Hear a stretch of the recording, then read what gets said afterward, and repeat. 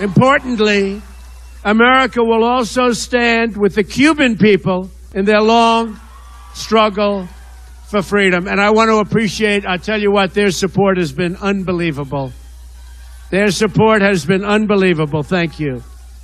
The Cuban people, we know what we have to do and we'll do it, so don't worry about it.